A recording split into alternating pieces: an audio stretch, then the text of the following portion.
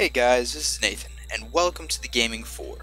Today in this Unturned Map Editor tutorial, I'll be showing you guys how to change your custom survival map into a horde mode map. So this is pretty simple. What you're going to want to do is you're going to want to create two versions of your map. For this I'm going to be using test map. There's nothing really in it.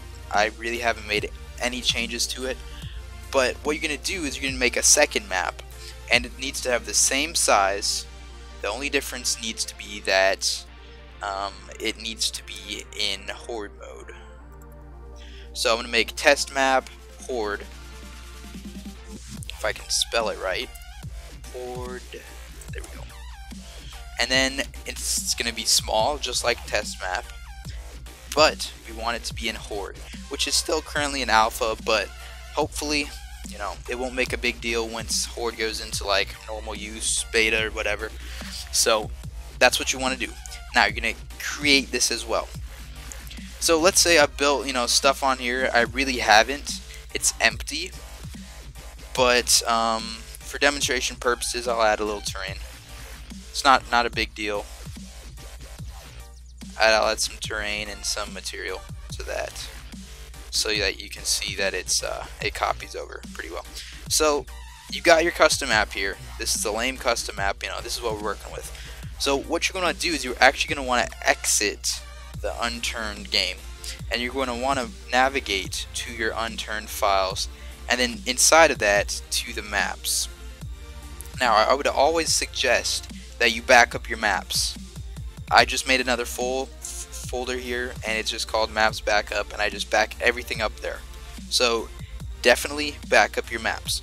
So here are our two maps that we created: test map, which is my original survival, and test map horde, which will become the horde version of my map. Now what I'm going to do to make this simpler is I'm going to open up test map horde in another window, and I'm just going to have them side by side, so you can see like the difference of the data inside them.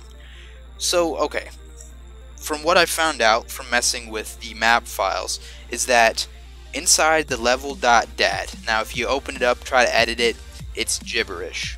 It's not going to work. It's because it's encrypted, and no, I don't want to do that now. And yeah, so this is what it looks like.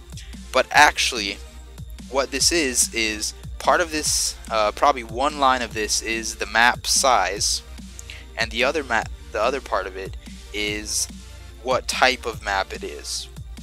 Now, I mean, this is just extra information. You don't really need to know about that, but just so you know, if you ever wondered what was in this, that's what it is. And maybe the map name might be in there. No, I don't think so.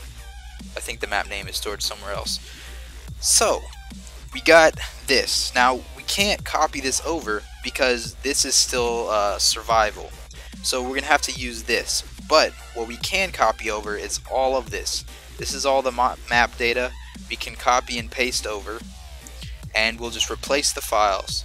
And pretty much what this does is it takes a copy of everything, all the settings from the editor, all the settings in the environment level, spawns, terrain, takes all the heights, all the pasted materials, all the items, all the objects, and it pretty much puts them over here, and it tricks the game and makes them think all this stuff is now in a horde map. So now we can test this out.